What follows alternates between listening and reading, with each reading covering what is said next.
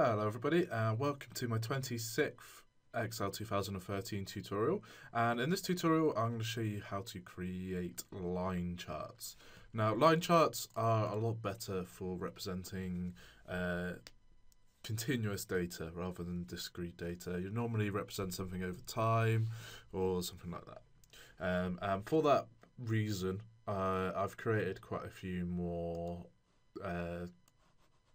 things for my x-axis, so I've created it in months rather than quarters, and this is probably still even not as many as you'd normally have in a line graph. The advantage of a line graph is because it usually works off of continuous data rather than discrete data like these locations. If you don't know what discrete data, it just means that there's set categories rather than these, which are months.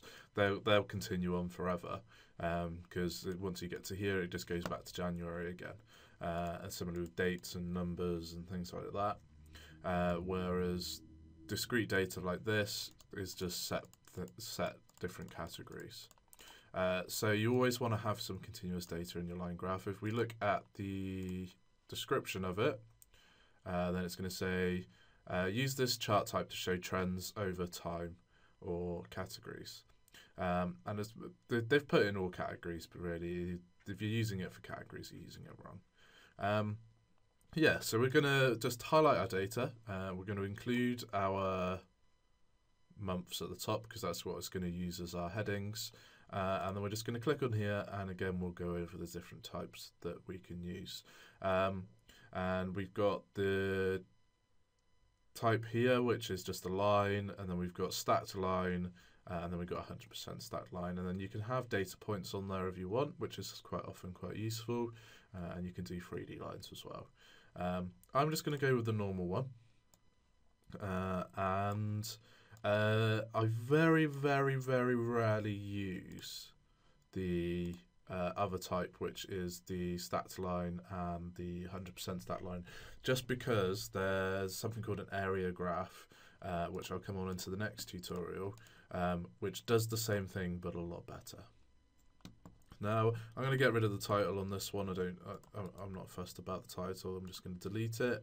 Not normally recommended. But if you've got it in something else, then normally it makes sense. And then I'm just going to change my legend. I'm going to put it at the top instead of the title.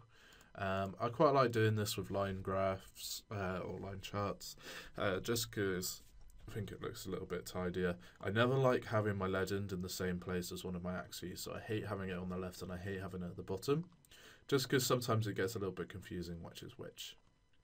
Now, here you see it's created me a line graph, so let's just analyse this quickly. So you can see over time how things are changing. So you can see that the orange, green and yellow, which are Paris, London and Berlin, the three European cities, they're all fairly static. They're staying pretty much the same across the entire year. Whereas these two lines here, which are Beijing and Delhi, so our two Asian countries, they're going to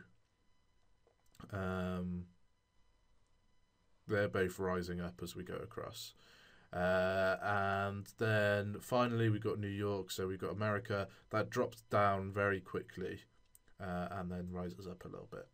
Again, this data is completely random, so please don't take any kind of meaning from it. I'm not representing anything. I've just literally typed in random numbers. I have tried to link the different locations around the world, so India and Beijing are close to each other, so I've tried to make them have the same trend, and Europe I've tried to make all the same. But it doesn't represent anything. Don't start hating me for saying I'm trying to say something that I'm not. Purely random data, just to give you an idea of a line graph. But yeah, so that is the line graphs.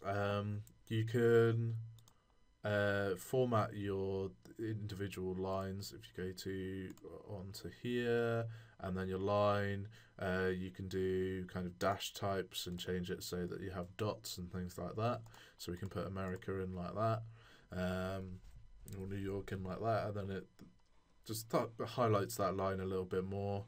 and kind of makes the other ones pop out a little bit better.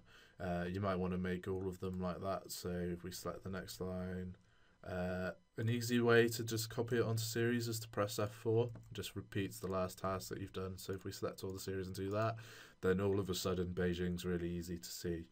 So if we wanted to look at just Beijing and how it compares to others, that might be something that you want to do.